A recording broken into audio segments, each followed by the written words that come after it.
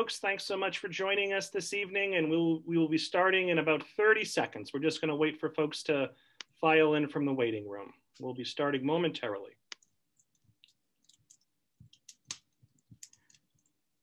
And while we wait, for those that have made it in already, if you'd like, certainly no obligation, no pressure, but if you feel comfortable doing so, feel free to let us know in the chat where you're joining us from tonight.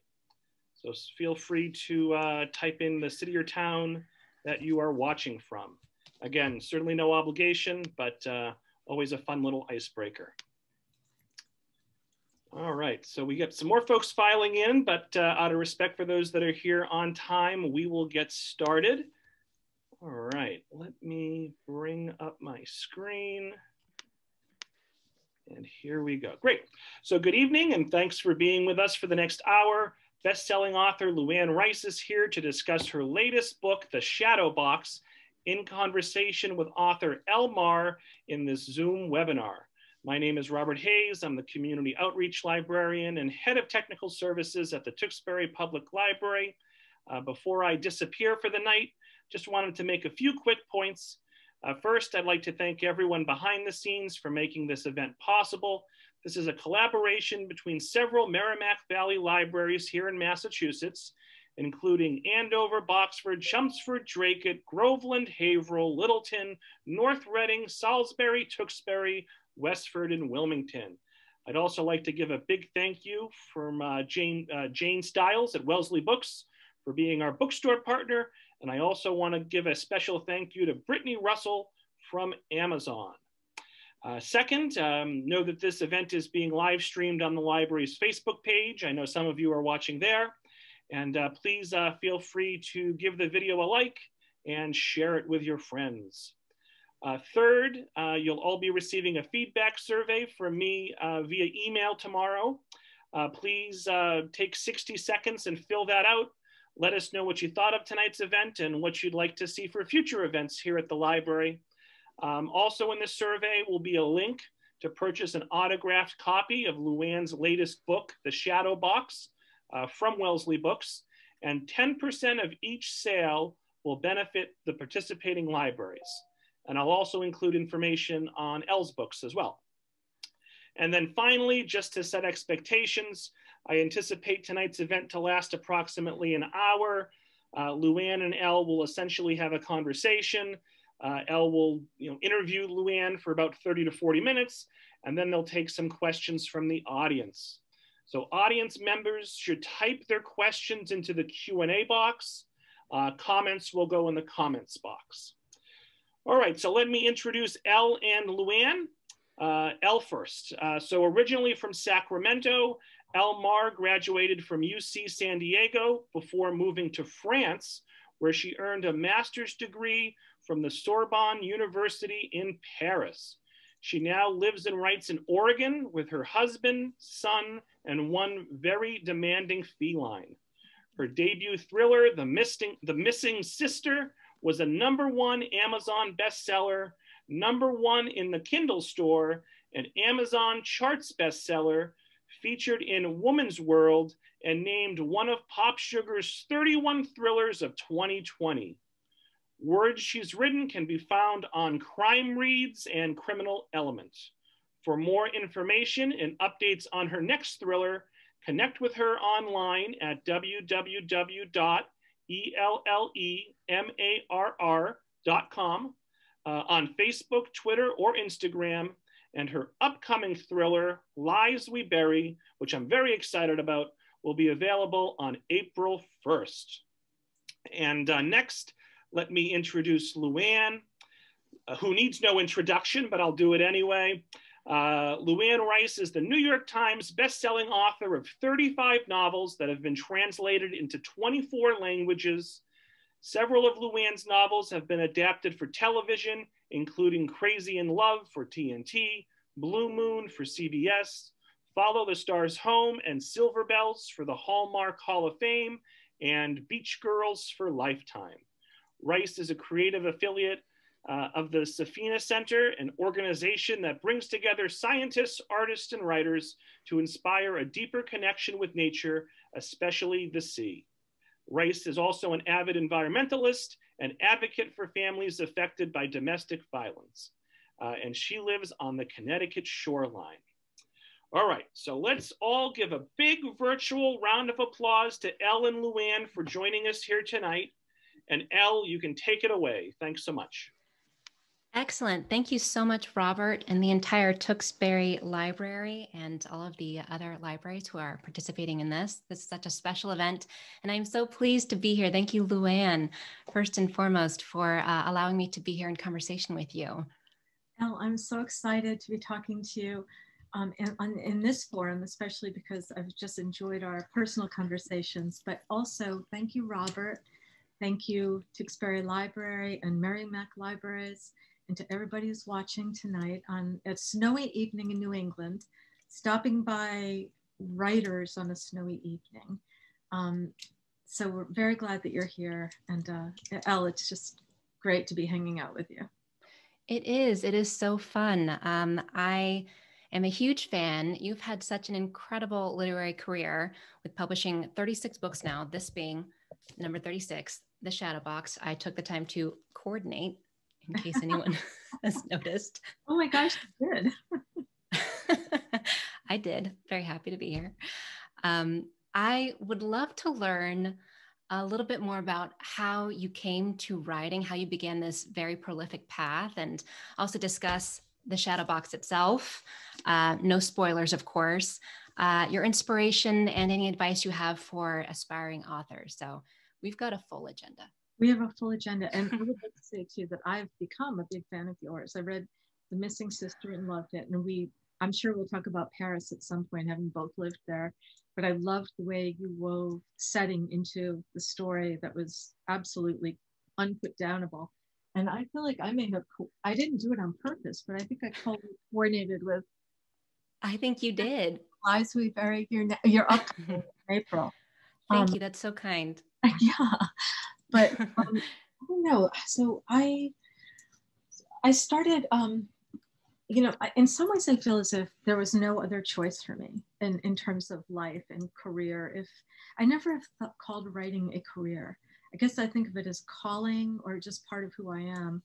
I never set out to be a writer.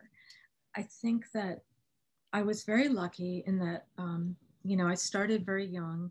And I began making sense of my world through writing. And a lot of what I wrote about at that time was nature.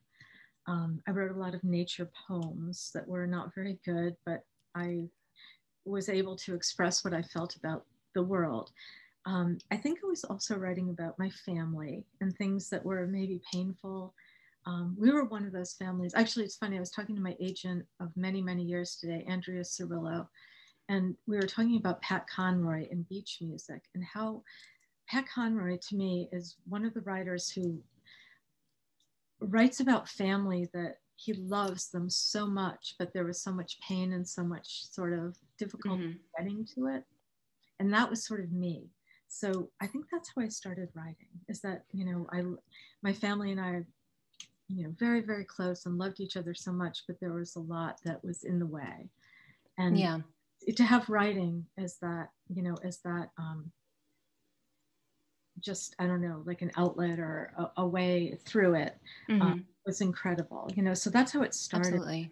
And then as I would never have thought of publishing, but my mother was an English teacher. My father sold typewriters. So in a way it was left for me that I'd be a writer. It is. It sounds like it was. And she was the one who she would send my poems to newspapers and magazines and places, and that's how I first got published. And I used to, Mom. You wrote something and it showed up in print. I had no clue that it was something more complicated than that till I dropped out of college and began trying to, publish. And then I realized. Yeah, there are a few obstacles there occasionally.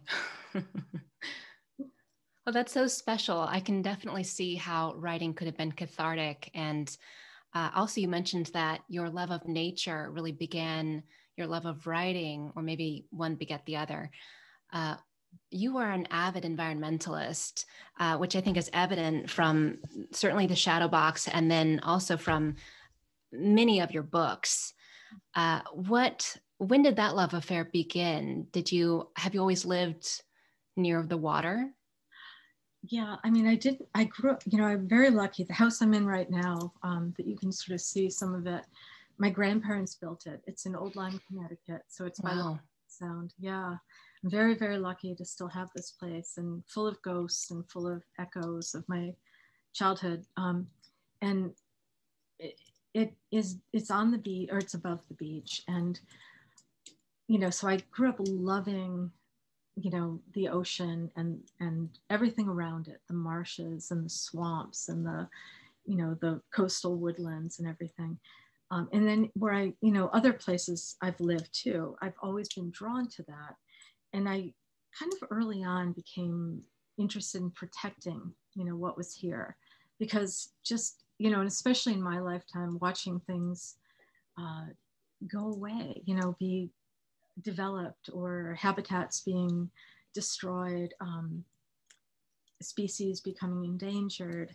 And I feel like it's really important, and I don't know about you, Elle, but as a writer of fiction, I think we spoke about this at one point, probably having to do with other topics rather than environmentalism. But when you're writing a book about something you're passionate about, it's not like you're trying to convince your reader, this is how it should be, this is what you should think or feel, but it's what we think or feel. And we're expressing it in a way that comes through our characters. And so I guess that's how I feel. Like I'm not trying to change anyone's mind or, anything, but just telling you what I think and how I feel. But maybe deep down, I do hope that it will make somebody love their environment so much that they'll, want to save it. I love that. I think that's so great. And I definitely feel similarly. I don't think that I only have 2 books that I've written so far. So I'm extremely green in comparison to your amazing 36 published. My second book, thank you. But I found that I can't seem to write a story without imbuing at least one character's perspective with my own, or influencing that with my own.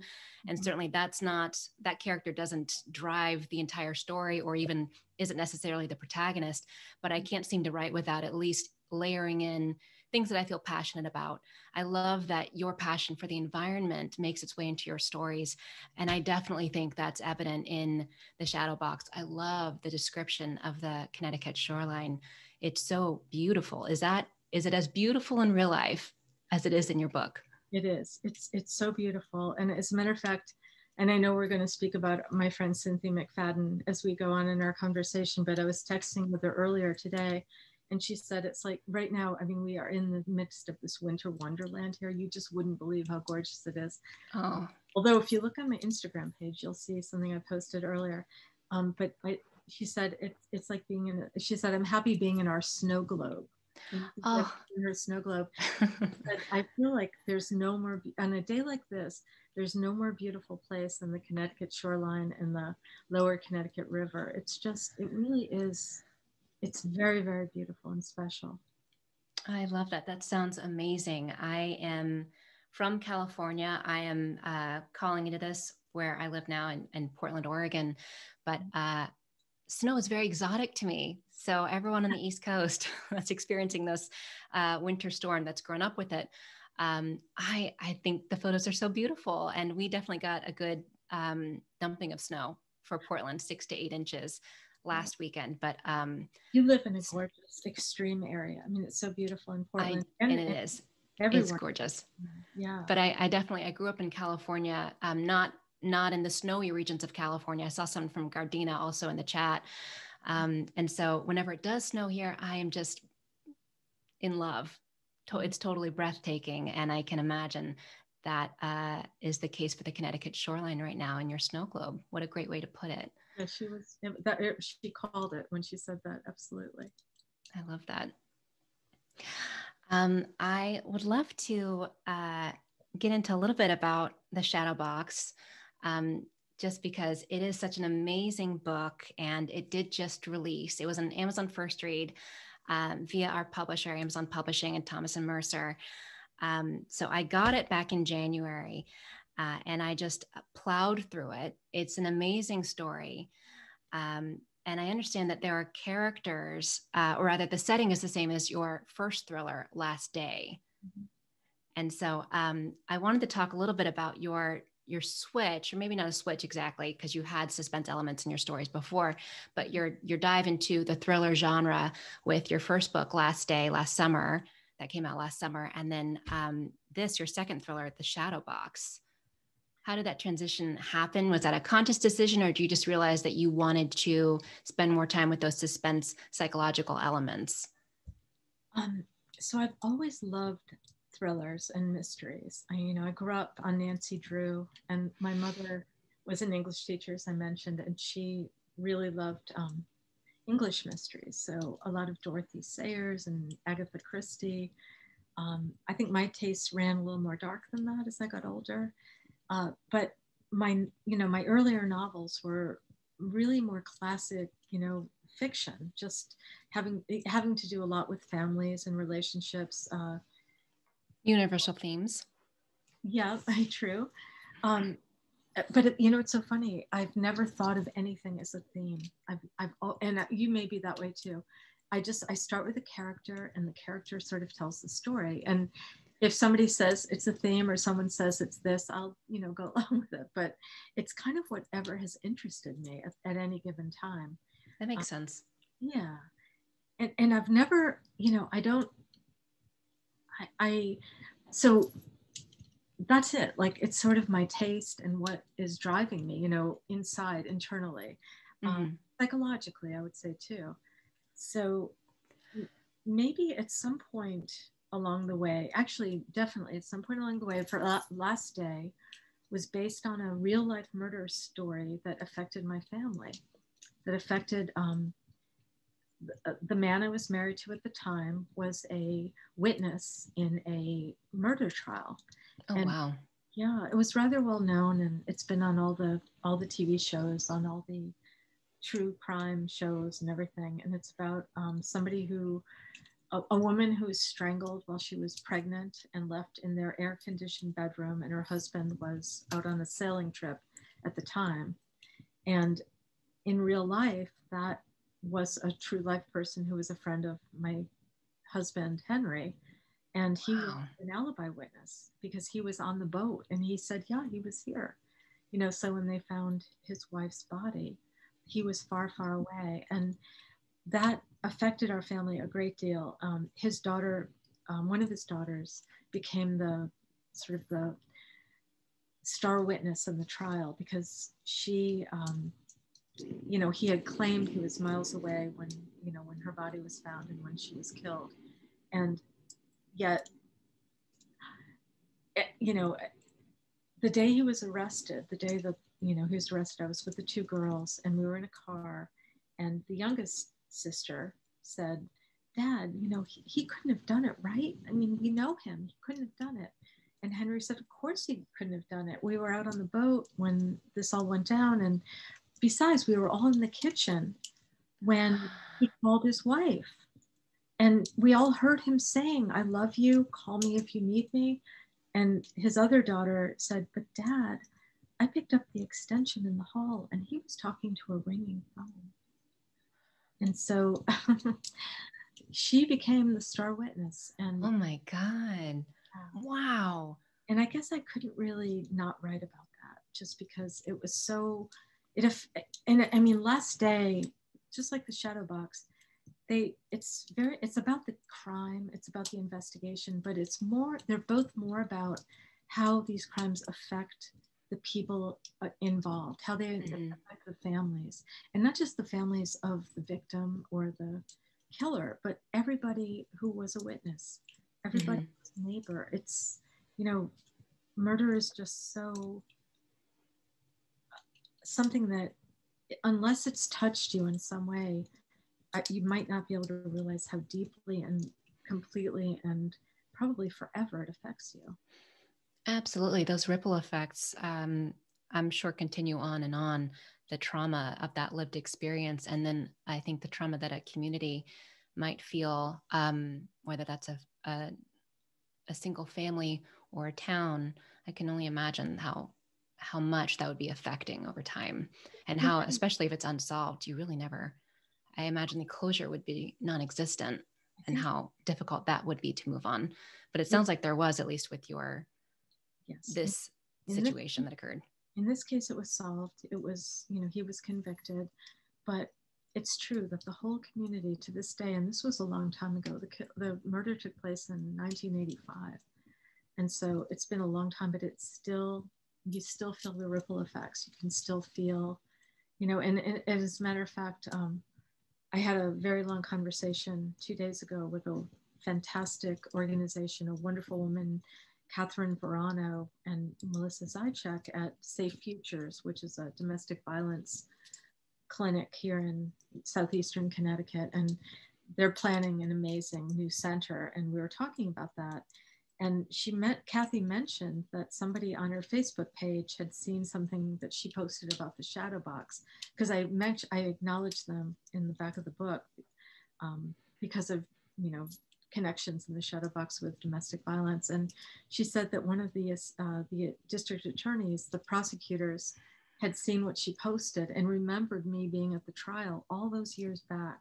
So, because I sat through the killer's trial every day, and I was very touched to know that he even noticed me, but also that, he remembered. But that's how long people have thought about this here.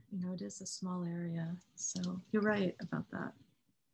Yeah, my goodness, that sounds like a pretty incredible experience. And I'm sure that touched your writing in certain ways as well. What other aspects of your stories draw inspiration from real life or maybe true crime? Can you talk about that? Sure.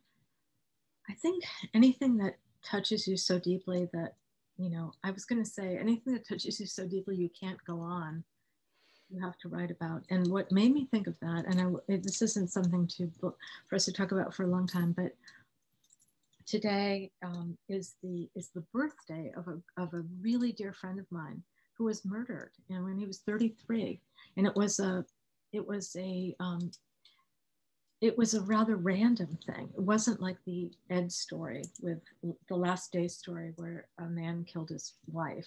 This was just a random thing, but I think that sudden violent loss, and what it does to tear people apart has really affected me and inspired me. And obviously, and his name was Dennis Shortell. That friend was a beach friend from where I am right now.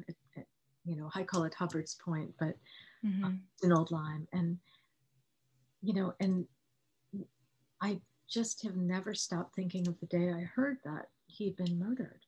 And I feel as if that probably affected me. I was pretty young. He was, we were both very young at the time. But I knew his wife very well. I knew his 3 children. I knew his brother. Wow. I knew his best friend. I mean, we grew up together. Yeah. And so I think that things like that for a writer are, how can you escape them? I mean, why would you even want to? It's sort of what you owe the dead, and what you owe the memory of your friend is to at least feel it enough to let it into your writing. And that's, yeah. Go ahead. Sorry. No, you go ahead. I was just going to comment. I think that's so well put. And also, we mentioned universal themes earlier. Trauma, grief, loss, death, and sometimes murder. Those are things that, other people experience, that we all experience to one degree or another, which is why I think if it is affecting to us as writers, it's important to then speak that truth and let someone else experience that emotional resonance, hopefully, and to offer maybe that catharsis to someone else, or maybe just that journey to go on for 300 pages. Right. And I don't know that we set out to do that intentionally. I don't think I do, but that seems to have been something I've felt from my readers, is that it's something I hear about from them, is that those stories mean a lot to them. Either they've been through something, or, it's touched them in some ways. And often the loss or the violence isn't murder. It isn't necessarily so extreme, but it can be something else that we're able to somehow give voice to, I guess, and Absolutely. help. Yeah. And you, one theme, and this isn't giving anything away, it's in the book description. One, maybe not theme, but issue is in the shadow box is domestic violence. And I think that's, to your point, not necessarily big, brash, violent actions. It can be much more subtle, much more insidious in terms of physical, or not physical, but verbal, emotional abuse as well. Yes, and that's something I love. I feel is so important to talk about, and I'm really glad that you asked me.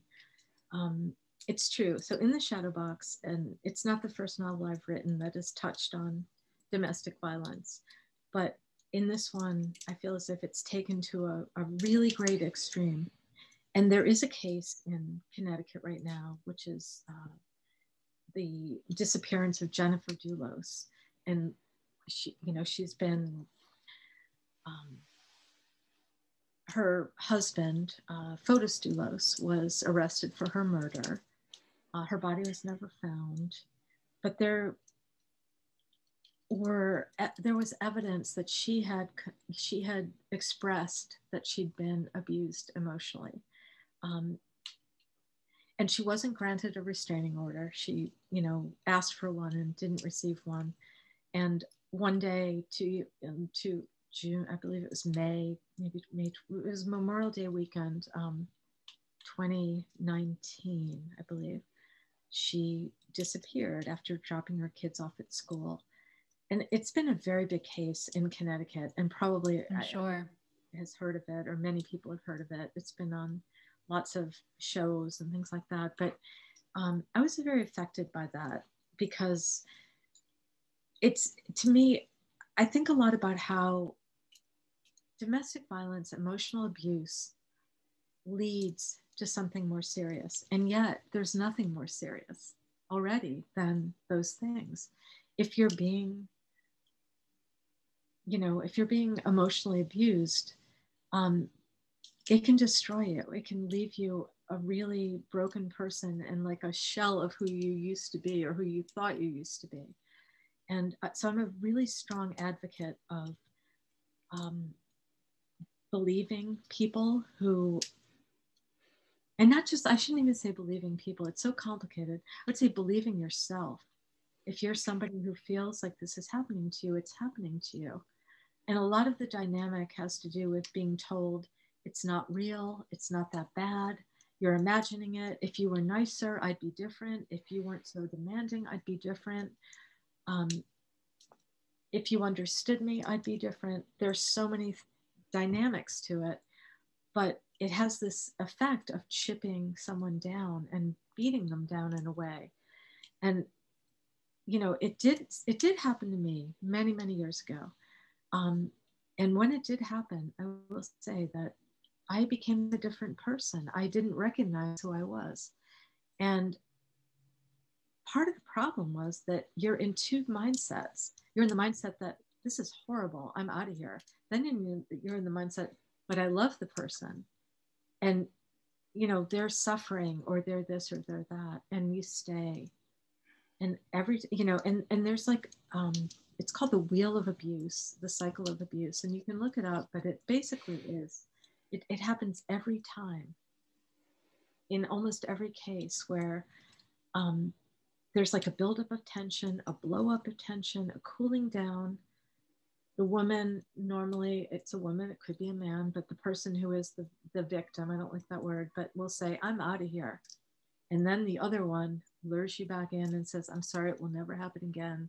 I love you. It's okay. And you say, okay, I'll give it another try. And they call that the honeymoon phase. And they say that's the most dangerous part of the cycle, where you really do lose a little bit more of yourself by giving in. But I was very lucky, and I found a place that helped me. And I would just encourage anyone who might be listening or watching to believe what you're feeling, believe what you're thinking, and know that it's real. And know that like in the back of the shadow box, there are resources, but one of them is, as I mentioned earlier, Safe Futures here in Connecticut, and you can look them up, and no matter where you live, you can reach out to them. But I just think that it's just so important to find your own strength and your own self. And sometimes when you're in that place, you can't, because you're so sort of turned upside down. You're still that person, you're still that strong person, but you've kind of lost belief in yourself. I think not only do you have your personal experience that you just shared, but also you're such an amazing advocate. You support, as you said, Safe Futures and the Domestic Violence Clinic in Georgetown University. There's a quote included that actually I went on Goodreads and I looked around to see what people were saying that really resonated with certain readers that said, and I'll paraphrase, "Justice was its own art, helping women know that their experience, no matter how horrific, was their strength. It showed them that they were their own superheroes." And I loved that. I thought it was so well put, so poetic, and then also just so supportive and to the point, cutting through any of that uncertainty and hesitation that you mentioned before, that some women or victims, people in these intimate partnerships that have gone poorly, might doubt themselves over. And I think that's such a great way to put it. It shows them that they were their own superheroes. I think it's really true. And even if you're not out of it yet, you're still your own superhero. I think that that's the most important thing to know, that it's, it's also like the ruby slippers. I think of it that way too, that, it's within you at any given time. And you just, click your heels 3 times and you're out of there. Very well put. I also read in the acknowledgements that there is a character in the shadow box that's based on a real person. Can you talk about that? Yes, absolutely. So I think I mentioned earlier, my friend Cynthia McFadden, who is a wonderful, wonderful journalist on NBC News, and she's often on the Today Show. And she does stories that are so in-depth and so emotional and so wrenching. She goes to the heart of whatever is difficult. Like whatever the hardest thing in the world is, that's Cynthia. She's following it down. And we've known each other for quite a while now. Cynthia has a house out here in Connecticut, not too far from where I live. And, I get to see her quite a bit and hang out with her. And I love talking to her about work, and about what her stories are and hearing like what leads her into those stories. And one of the things that like really is amazing is that she's an advocate for people, for families, for women, for children, for whoever needs her. And I honestly really feel it's that way. She might not see it that way, but I feel like it's whoever needs her, Cynthia's there for them. That's so wonderful. Yeah, in a really big way. And she's had a couple of like tremendous stories this year in particular that have been, very life-changing. Like she delved into the mica mining industry in Madagascar, oh, wow, where, who knew? I didn't know this, but mica is used in so many products in America. Practically everything uses mica. And to get to it, they have to go deep into the earth, into these really narrow tunnels. And the only people that can get into them are little tiny children. So little kids like 3 years old are being sent into and forced to do this extremely dangerous work and for pennies. And Cynthia went down there and exposed it. And she had a broken foot at the time, I must add that. Wow. Yeah. But, and she and her team at NBC have won lots of awards for that work. Well deserved, it sounds like. Well deserved. And I used her as, actually, I shouldn't say I used her. She came to me, or the way, I don't know about you, Elle, and I'd love to ask you about this, but about writing and how you come up with characters. But in my story, Claire, the main character who had been attacked and left for dead, and she is hiding out in the wilds of, you know, this sort of very protected area.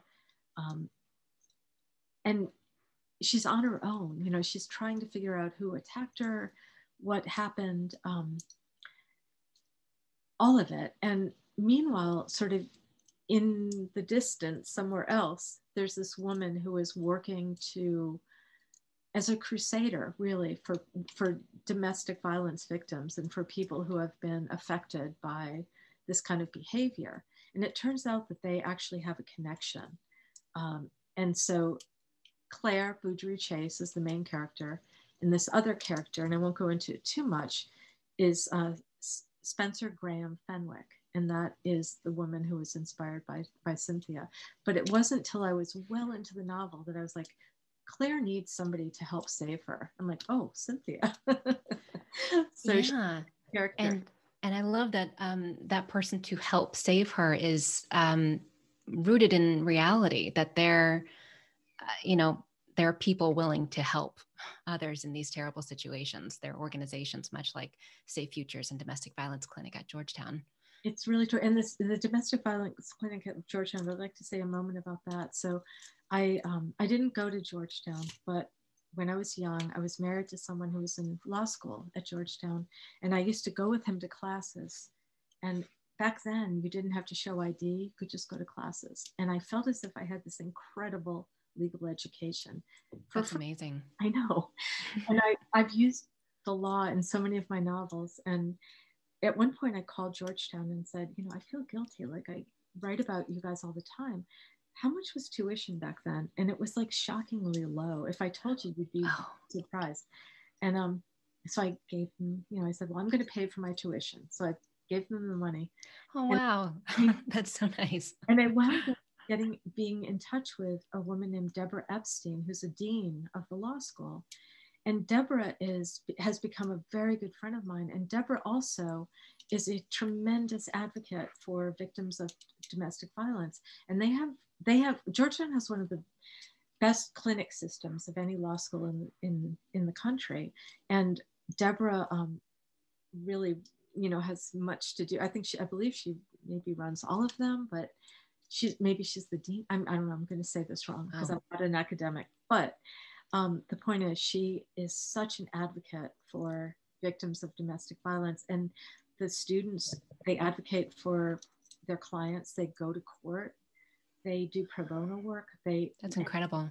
Yeah. And I feel like they learn it on both sides. They learn it from the actual clients coming in and talking to them about what they've been to. And then they see what happens in the courts, like how hard it is or how challenging it is really to make sure that they're well represented. So anyway, shout out to Deborah Epstein.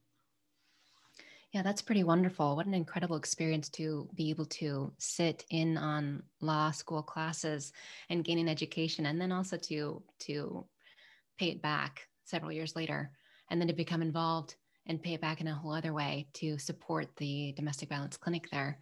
That's really fun. You mentioned something about earlier, writing and whether we begin with these ideas or where they go while we're writing. Do you have would you say that you plot everything out, or are you more of an organic writer that goes with wherever your characters take you? I've never plotted anything. It always starts with a character. A single. That's so fun. Yeah. How about you? How do you do it? Sorry, I had that reaction because I love writing that way, but I don't have the time to do it anymore.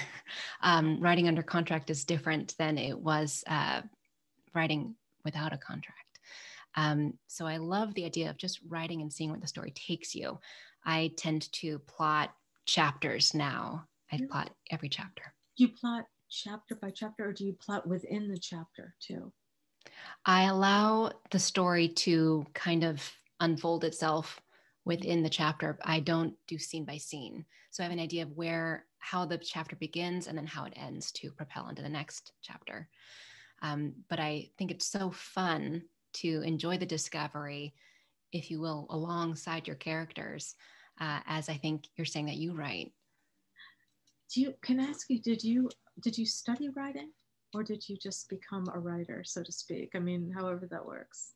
Yeah, however that works. No, I did not study writing. I always loved English class, and I always joyfully read every recommended book on my English class list. I was always a big reader. And eventually I started writing myself stories. If I couldn't get my hands on one, I would start to write myself stories as a kid. Well, that's amazing. And what about you?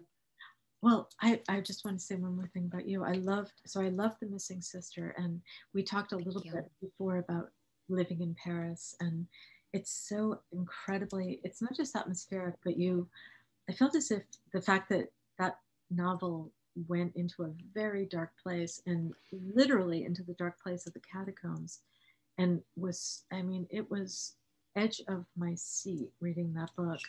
Thank you. When you lived in Paris, did you ever go to the catacombs? Not when I lived there. I lived about 30 minutes north, but I went back during one of my many visits back once I moved back home to the United States. I went down into the catacombs and was, first of all, surprised that I didn't know they existed before, because there's such an incredible bit of history beneath modern Paris. So I started writing The Missing Sister before I went down to the catacombs, and then was able to go back and flesh out some more specific details to make it a little bit more, hopefully, visceral. They were absolutely visceral. It was fantastic. Thank you. That's very kind. Yeah, I can't wait to, as I mentioned, we share a publicist, wonderful Brittany Russell, and she just sent me this lovely book, Lies We Bury, and I'm going to start it tonight. I wish I'd been able to read it before we talked tonight, but there's a lot of storms, and it probably was delayed a bit, but it's also, I love the cover. Thank you. I love it too. Shasti O'Leary-Sudan designed it. Oh my God. She designed this one. I know. Yeah, I know. Let's do a shout out to Shasti. Yeah. Absolutely. Absolutely. She's incredible. She's incredible. Yeah, she did a great job with this one. And it's so, and it's funny when you have faces on a cover, it's tricky because it can be so specific, but there's something about this it's like universal. There's like a cry for help in this child's face that is so poignant. Like, all I want to know is what happened. What can we do to save this little baby? Thank you. I feel the same way. I was blown away when I first saw the cover. So thank you. I'm glad that has that effect. It's great. I appreciate you holding my book up. That's so fun to see it in your hands. Thank you. I think we do have some questions, both in the chat box, and then there were some questions submitted in advance. I'm going to say this first question because it was my next question for you personally. Teresa had asked, what is the best piece of writing advice that you received that you still use?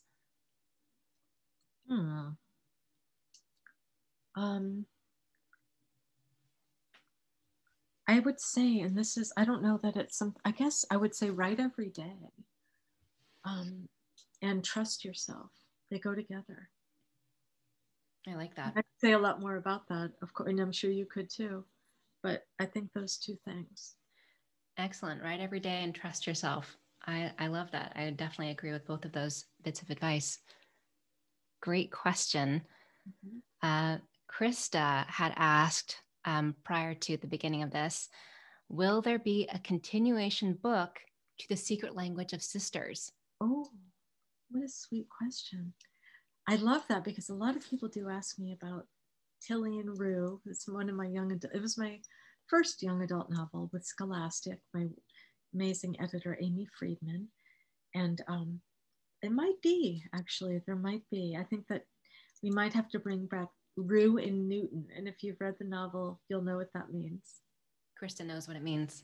Yes. And let's do a shout out to my editor at Thomas and Mercer, Liz Pearsons, who is a wonderful editor. And I feel so lucky that she believes in me and that she has, let me write 2 novels for her, for them, and link them to some extent. Yeah, very lucky. which have each been hugely successful. So I'm sure she feels the same way about you. Thank you. We also have a question in the chat box from, I believe, Diane. What authors do you read for pleasure, Luanne? So, that's a very good question, because so many. I have the same question myself. Oh, good. There's so many. I just read The Missing Sister by Elle Mahon. I recommend that highly. Thank you. I just read a novel by Robert Dugoni, his most recent, and it's a thriller and incredible. I just read Win by Harlan Coben, and that is also incredible. Mm-hmm. Tammy Hogue. Kristen Hanna has a new book out, The Four Winds, and that is extraordinary. And Kristen wrote she's written many, many beloved novels, and one that's... She has. Yeah. Yep. And so what else? But kind of going back a ways, like to when I was... And many more. Alice Hoffman, if you're in Boston, if you're anywhere in the world, you know and love Alice Hoffman. But if you're in Boston, you probably feel she's one of your own. And all of her magic novels are magical. And she's also a very good friend, and I adore her and love her. So I read anything Alice writes. But kind of going back a long, long time, Laurie Colwin was a favorite of mine. She wrote short stories for the New Yorker magazine and also a few novels, and her stories were then collected into books. But she's a very, very favorite. My absolute favorite books are two. One is Islands in the Stream by Hemingway, and it's about siblings, and it's because I have two sisters, and I think I shouldn't say it's just about siblings, it's about families. But Franny and Zoe by Salinger is about siblings, and that really hits home to me with my two sisters. We loved it when we were young, and it really, to me, it sums up the idea of a family that is a little bit eccentric and loves each other a lot and is very kind of wistful. So, what an amazing list. There's a lot more. I know the minute we talk about something else, I'm going to have way, way more. Of course. Well, Diane also had another question. She asks, what is your writing routine like? Time of day or place, or any other details you have to offer and share? I get up early, and I guess early is relative to people, but lately I've been getting up right at sunrise. Actually, I get up because my cats wake me up. I have 4 cats. They want to be fed. And so they wake me up and I feed them. So that's first thing. And then... Great alarm clocks. Oh, yeah. Very great. And I sometimes go back to bed for a little while, but often I don't. I make coffee. I go to my desk and I start writing. And I have this belief in writing before you say a word out loud to anybody. Oh. And to just... I kind of believe in using whatever came to you in the night through your dreams and through your rest, and then coming to your desk with it. And especially, I remember my mother was, as I mentioned twice now, was an English teacher. And when I was younger and I wrote short stories, and it was hard to get published. And I'm sure that's a question many writers here probably have. Very hard to get published. Took a very long time, was extremely painful and frustrating. And I remember, when I started with short poems and then short stories, and those are probably my 2 great passions in writing and literature. But I remember my mother saying to me, it's so much easier to write a novel. How could that be? But she was right. And it's really true. If you're a writer and you've written short stories or poems, you might understand what I'm saying, which is that if you're writing a novel and you say that it's a 400-page novel, whatever it is, and of course you don't know that when you started, but that's what it's going to end up being. And you start off and you write 10 pages one day, and that's the end of it. And the next day you come back in the morning and you look at what you did and you start again.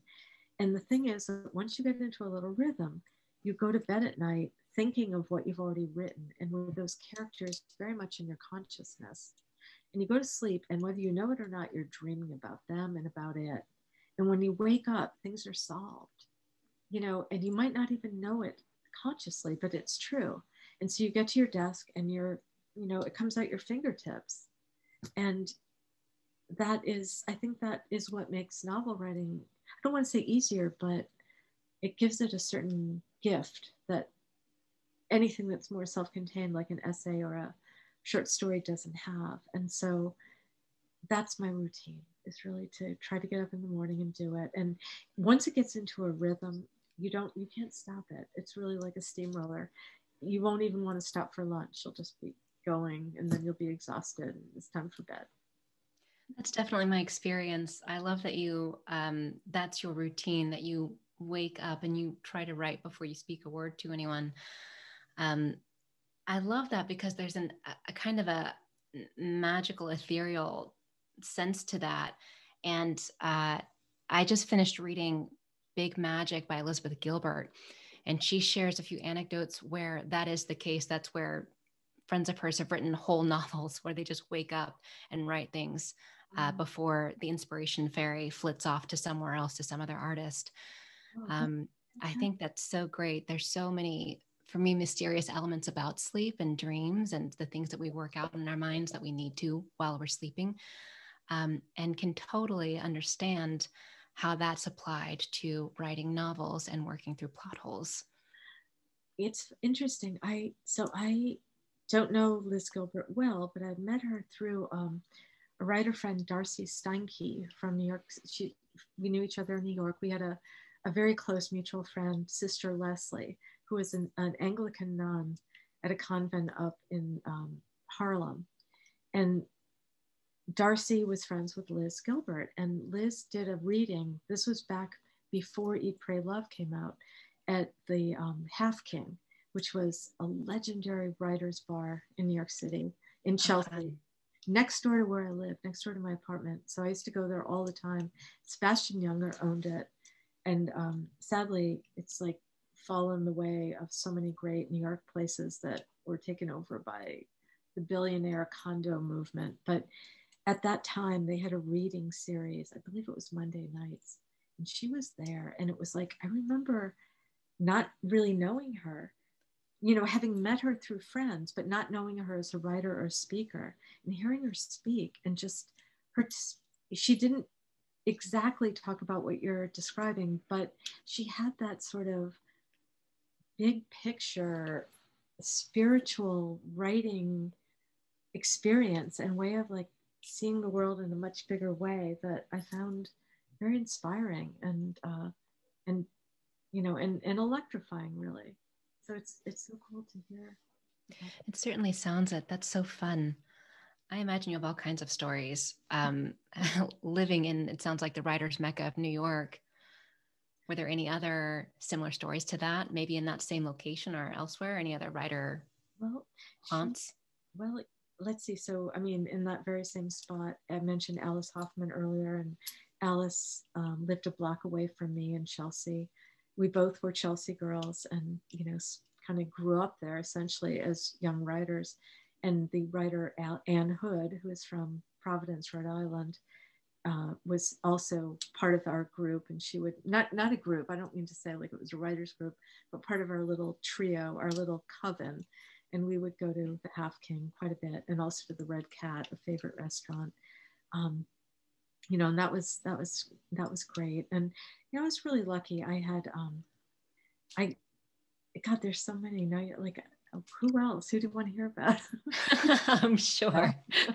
I have no doubt. Yeah. My mentor. He was the drama critic of the New Yorker magazine, and he I think I was 18, and I used to send short stories to the New Yorker. And Brendan somehow, one of the fiction editors handed him one of my stories. I think because I was from Connecticut and everything I wrote about was Connecticut, and Brendan was kind of a famous Connecticut native. And one day I got a letter from him on New Yorker stationery. It was not an acceptance of the story, which was, not as exciting, but it was pretty exciting. And he said, come to New York and have lunch with me at the Algonquin. And so I took took the train in and I felt like I had nothing to wear. I felt like, that's such a thing, but it was really true. Like, what do you wear to meet like this legendary literary figure at the New Yorker magazine? And I wore this dress that I had borrowed from someone that was too big for me, but I thought it looked good. And I had to like close it with pins. And I wore a blue blazer that my grandfather Rice was the captain of detectives in Hartford. And my father had his uniform hanging in his closet. And I cut the buttons, the brass buttons off his uniform and sewed them onto my blue blazer because it had the Hartford seal on it. And Brendan was from Hartford. Oh, wow. That would be meaningful to him somehow. And, I went there and we sat in this banquette in the Rose Room at the Algonquin, and William Shawn was at the next table. He was the editor-in-chief, and John Updike was at another table, and Charles Adams at another table. And it was just, and Brendan told me on that day, he called me dear child, you must leave Connecticut and move to New York if you want to have a literary life. And I did. And I next day, the next month, the next year. Wow. That day I got an apartment. No. That's incredible. There's just, that's so fun. I'm sure. I mean, there's a quote, and I really must figure out who said it at one point, but there's a quote that says, my characters are inspired by everyone I've ever known. And I imagine that experiences like that must feed into your writing. I have to ask, where did you get the idea for a shadow box? I saw the title and I read your wonderful story, and I immediately thought of moments that I have seen shadow boxes in galleries and as art displayed. What inspired you to choose the shadow box as such a pivotal piece of this story? Well, the first one I ever saw was my grandmother, who lived with us, was named Mim. We called her Mim, Emily. But she had a friend named Mary Ristelli, and I remember going with her to Mary's house when I was probably 7. And there was this object on the wall, and it was a shadow box. And it was just like a little stage set, like a little tiny stage set. I'd never seen anything like it, but it told such a story, and I was so like intrigued by it. And it also looked like something I could maybe do something like this. Like I could make something like that. And, and then the shadow box in my book, Claire, the artist, collects objects from her nature walks. And I wish I could carry I could actually carry it over to my bookcase and show you. I almost lost you. Are you still there? Yes, we're still here. Okay, good. Just things I pick up from my walks, and that crab claw on the beach, crab claws, little bits of rusty hinges, fish hooks, pieces of lichen from woodland trails, acorns, things like that just sort of captivate you and lead you to another place. And Claire is much more artistic about it than I am. I just line them up on the bookshelf. I pick up moon shells, I pick up sea glass, and they're meaningful to me. And, I still am, spider crab carapaces. I still have one on the bookcase. I really do want to carry you over there, but I'm afraid the lighting's not going to work. But my grandmother, Nim, who lived with us, I remember she picked things up, and I still have hers on the bookcase. Wow. And then, you mentioned Shasti, our wonderful book designer. So, she did this beautiful cover, which I feel is breathtaking. It's gorgeous. It really is. But then there's, on the hardcover, there's this little magic thing where you take the cover off. Which is even more breathtaking. I discovered that and just died. I loved it. And there is a shadow box. I wish Shasti would be watching this right now so she could hear our love for her. But it's sort of like just this little gift. And this is one of the crazy things. This is really true. Shasti never came to my house, but this little thing up here, it's a crystal. And I don't believe I had anything in the book about somebody having a crystal. On my bookcase, I have a crystal that looks exactly like this, that my friend, the actress Saffron Burrows, is one of my best friends, gave it to me for my birthday, maybe 2 or 3 years ago. And when I saw this, I really felt like, what kind of magic is this? Can you see it? And Yeah. I feel like running to get it for you, but I haven't even told Saffron about this. I have to send it to her and show it to her. But then there's other things like little owl feathers and turkey feathers, and, you know, like a little bottle that was found, like a message in a bottle, and a blue crab claw, and, you know, is that seaweed? The detail is incredible. It's incredible.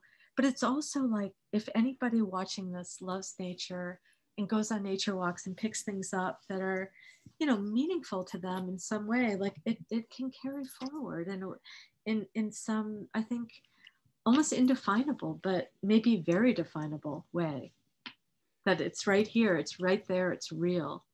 Absolutely. I think that's very well put. There's another question here that I think is really interesting since we're talking the shadow box. Edie wanted to know, will Connor Raid continue to be the detective in your thrillers? Well, may I first of all say hello to her. She is one of my favorite readers and friends from my town, from my town that I call Black Hall. And she comes to many, many of my readings, and we've known each other for lots of years. And she's a wonderful photographer. And she she gave me a sunrise picture of the point right here at Hubbard's Point that I have in my house. Wow. And I'm very grateful to her. So I thank her for that question. And the answer, absolutely. Partly because I know how much you love him. Thank you for asking. Great question. It's nice to think of you here right now, Edith. Susan wanted to know, first, she said that your photographs on Twitter are beautiful, and they are.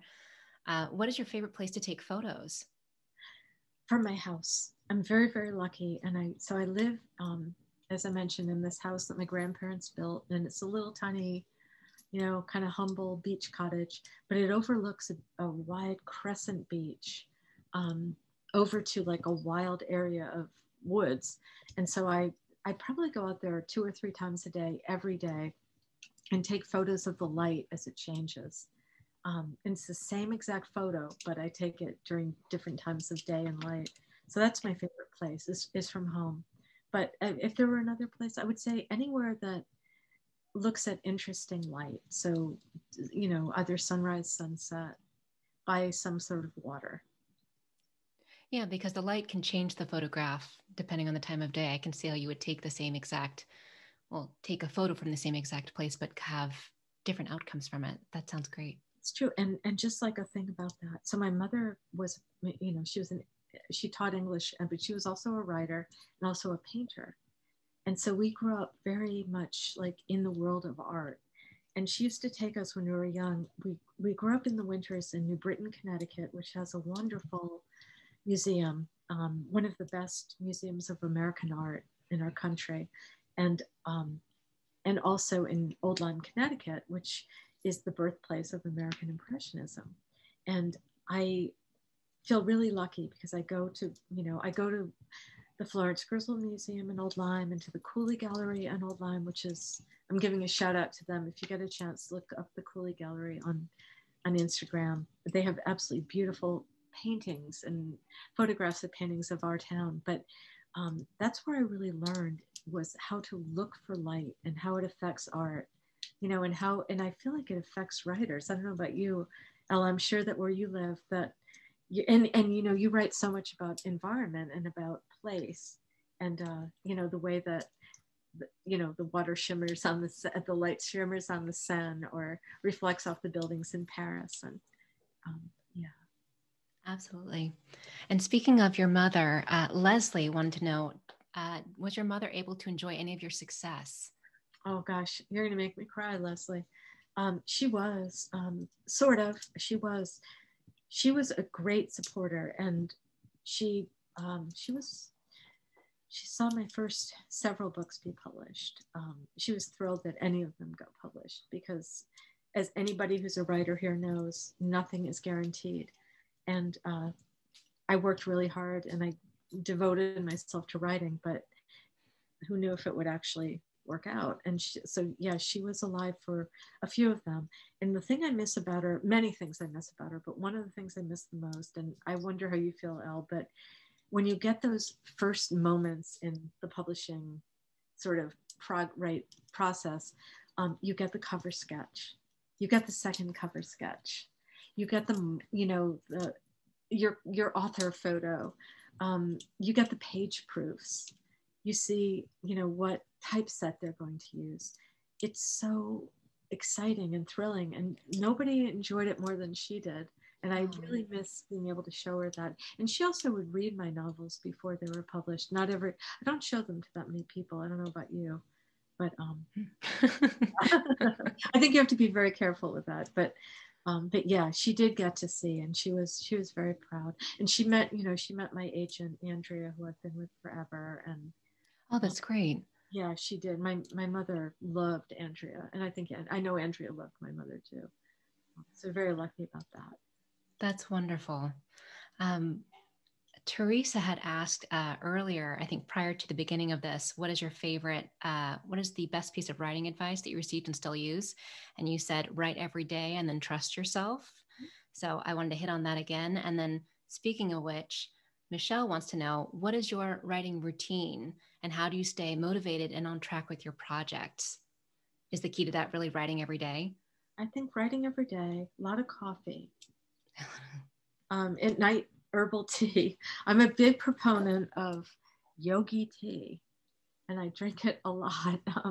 It's very relaxing and sort of like it brings an end to the day. I think it's important to have a beginning of the day and an end to the day with writing, because the beginning of the day, you know, it's not like another job. It just isn't. Like work from home. And that's something, you know, cheers to everybody who's doing that. It changes everything for all of us. But I think because I've been doing this for, you know, a very long time, like when did I start? I guess, I don't know, a long time. It's my normal life, but even I feel how hard it is because there's no choice to it. You know, it's not like, I mean, for most of my career and my adult life, I've been able to choose. I'm a writer, I'm working from home. I don't even think of it in those terms, but it's true. And I always sort of had to carve out little ways during the day to make it special. And one was, and this is really, it sounds weird probably, but I make the coffee before I go to bed, and it's in my Cuisinart automatic coffee pot. The cats wake me up to feed them very, very early. I go downstairs, I feed them. I decide, do I need to go back to bed for an hour or not? If I don't, I push. Valid question. Yeah, it's very tricky. I like to be up for the sunrise. So, but they wake me up so early, depending on the time of year. It might be an hour before sunrise, but I love them. They sound so fun. They're so fun. I know. Why aren't they here right now? They were before, but you know. So I hit the button, make the coffee, and it's a routine. It's like I think it's important to have routines that work for you.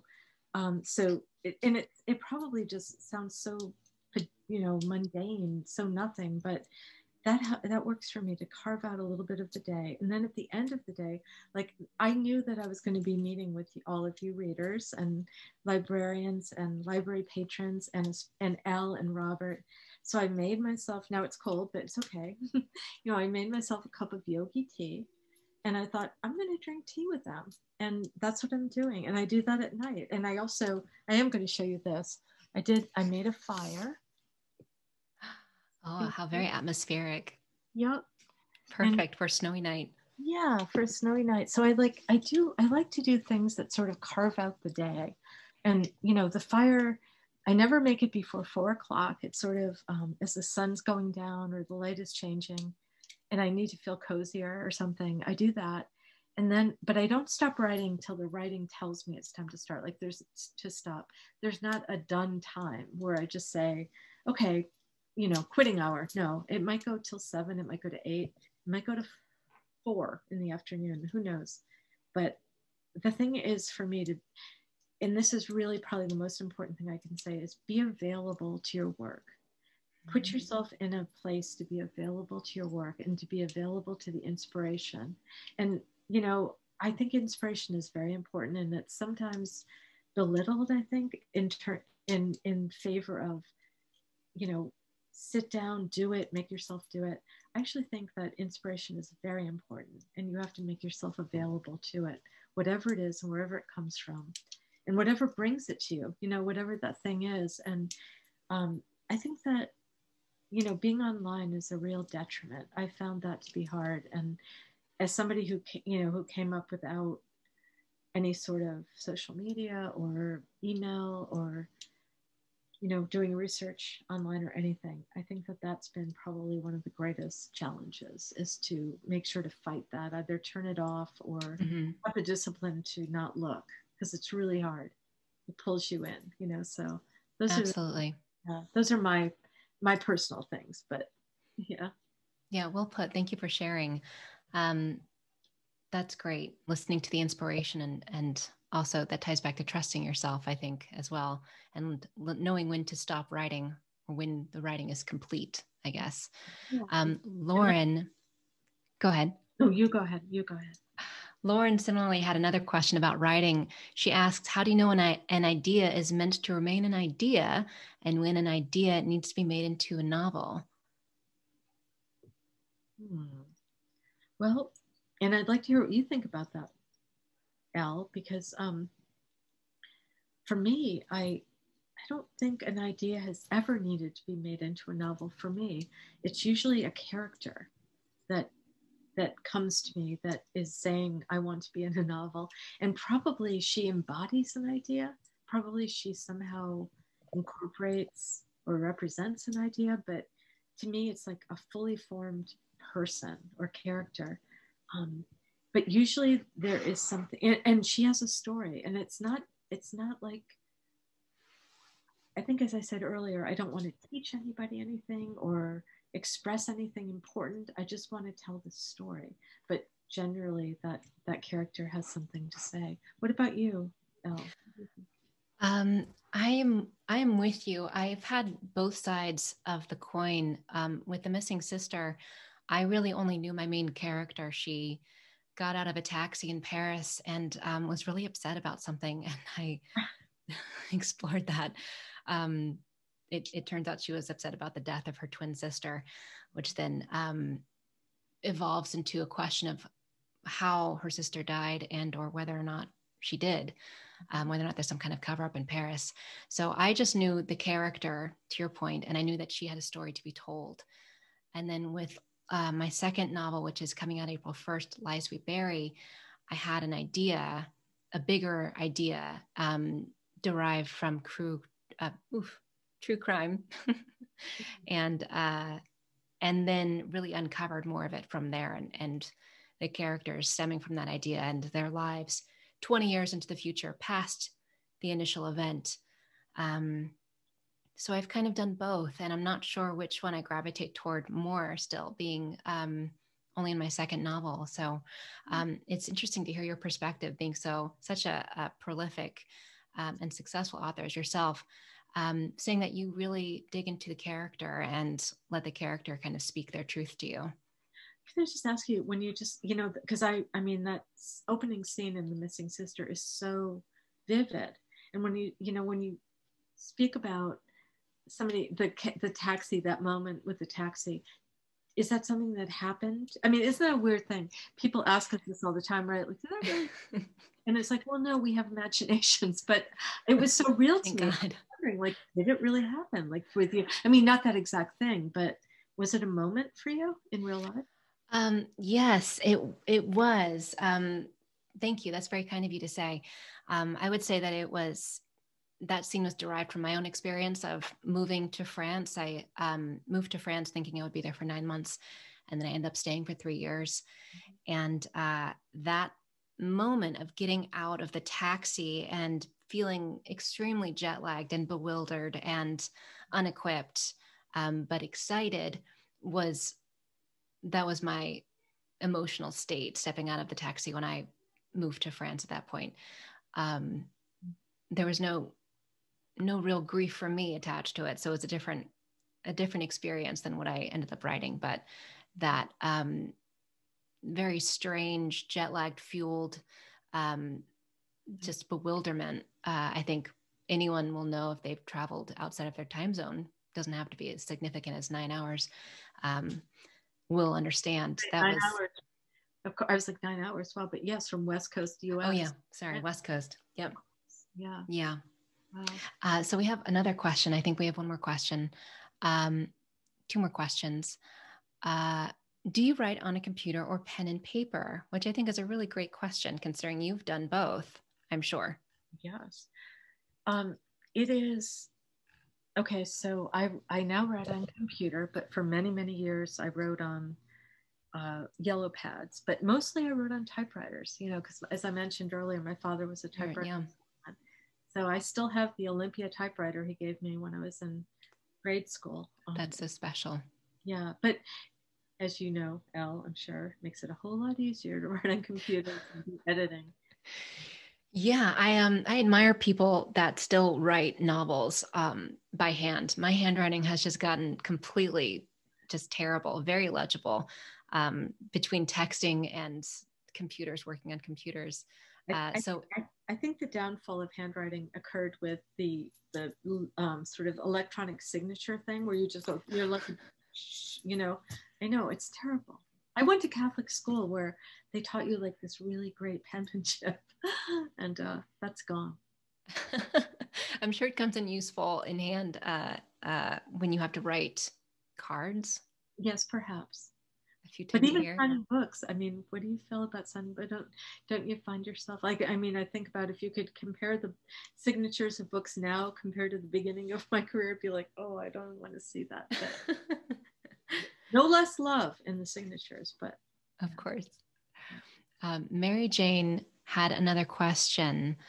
As you're writing characters that are close to home, have you ever had any interactions with someone where where that person has assumed a character was about them or based on them? Mm-hmm. Or in the case of where you do base characters on real people, if they've ever taken umbrage with something that you've written about? I think it seems to me to be somewhat common to have people see themselves in characters, and I mostly take that as a compliment. But I'm trying to think if there's anything really specific about that. I mean, I don't know about you, but I definitely draw on my emotions. So everything I write about is without question from my emotional life, something I feel. And I'd say more often than anything that the character is born or is created from those feelings. So that as opposed to looking outside myself, like, oh, there's that person, I want to write about them. It's more like I feel this about whatever the event is or whatever the circumstances, and I am going to write about it, and then the character comes to me, often in a dream or in, through my fingertips at the computer. But circumstances in life can be more real, like something that's actually happened, like that, as I mentioned earlier, that the murder that my family, that my stepdaughter was a witness in, my ex-husband. That was an inspiration, but the characters in it were their own people because story just wasn't the same. If it was nonfiction, I would have written nonfiction. Right, exactly. Yeah. This is a kind of a tangential question, but could not be. Susan wants to know what inspires you to write. Life and love. Maybe, if I were trying to be poetic, I would say a desire to find answers, a desire to find truth, a desire to escape pain, all the above. But it's really just, that's life. I don't know. I feel like it's what I do. It's not a job, it's not a career, it's a calling. I mean, I guess it's like a religious calling, where it's what you have to do. And I get up and I have to do it. And some days where it's not satisfying, it's not fun, but most of the time it is. And so I'm very lucky, very lucky. And I'm so lucky, and to have so many readers, to have people who've come back and wanted to read my books and follow me. And I think that's probably one of the best things. That I'm 65. I am eligible for COVID vaccine now. Yay. I'm going to have one soon.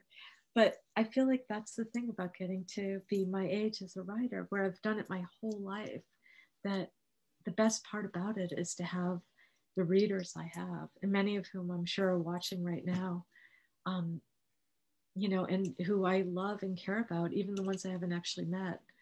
But I've met many of them, because in the days pre-COVID, we would be doing this at a library, and maybe we will be in a year or so, but it's such a great, great gift is to have that. And I didn't even know when I started off being a writer that would be the thing, but it is the thing.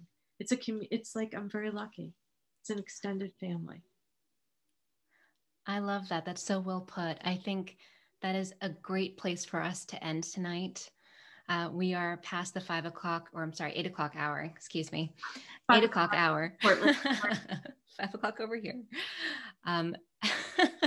There's a phantom book that's okay. Yeah. Lies We Bury is coming out April 1. Thank you so much for holding that up again, Luanne. I'm such a fan of yours, and certainly loved The Shadow Box. This is out right now. For all of you readers, librarians, grab this if you haven't already. It's a beautiful book physically, and then also the pages are just nonstop thrills, very suspenseful. So I would highly recommend grabbing this. I think that if our publisher is watching this, Elle, they should grab that phrase, nonstop thrills. And that should be on the paperback cover. I love that. Nonstop thrills. For mine, but yes, but for yours too. No. This has been such a wonderful, wonderful evening. Just love talking to you. And I just a sort of behind the scenes thing for our viewers. I've gotten to talk to Elle. Yeah, I've only gotten to know her through this whole evening, and it's so exciting and so wonderful. And I feel really lucky to get to know you. And I am your biggest supporter and your biggest fan. And I want anybody who likes my books to immediately go to their favorite bookstore and pre-order Lies We Bury by Elle Marr, and also check out The Missing Sister by Elle Marr. You will be so happy that you yeah, there it is. Oh my gosh. Another great cover. Another great cover by Shasti. Thank you. That is so that is so kind. Yeah. If Shasti's listening, if she's here, we are just such big fans of your art. Thank you again for letting me join you tonight, Luanne, to discuss The Shadow Box and just all things writing in your incredible career. I've really enjoyed getting to know you and feel so lucky to have spent my Friday night with you. So thank you. And all the participants, the viewers, and the Tewksbury Library, and Robert, thank you so much for having me. And a quick shout out to my friend, Susan McDonald. I just see that she's on here. She's from Cape Cod. I love you, Sue. I adore you. No surrender. We're both big Bruce fans. Anyway, love to all of you. Thank you all, and I'll be ending the call in about 5 seconds. Okay. Great job, Elle. Great job, Luanne. Thank you. You too. Good night, everyone. Bye, everyone.